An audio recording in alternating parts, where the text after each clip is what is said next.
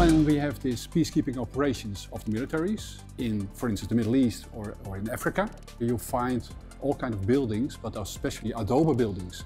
Adobe is around for thousands of years, and we don't know the details of it, how effective the weapons are against adobe structures, and what kind of protection adobe can give the militaries to survive and do their actions correctly.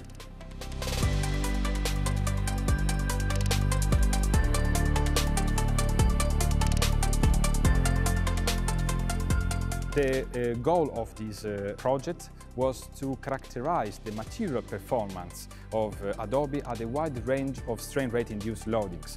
For higher ranges corresponding to impacts and blasts, Hopkinson bars machines are needed.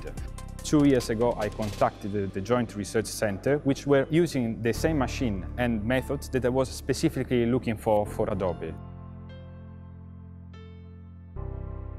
The HopLab facility of the Joint Research Center is the largest Hopkinson bar in the world, and we use it to test small material specimens or structural components under very fast dynamic loadings that are similar to blast or explosion. The Open Access Initiative started quite recently at the JRC. Through this, we are offering access to our research infrastructures to external users. We heard about the call of the HopLab, and that was exactly what we were missing. We tested different kinds of adobe. They could test their material under conditions that are not possible to do in other places, so they need it and they were happy to have it.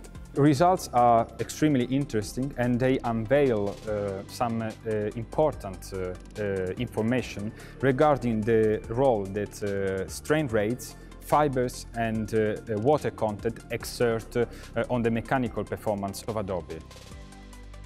I think we made a very fundamental basis to continue and to design also with adobe.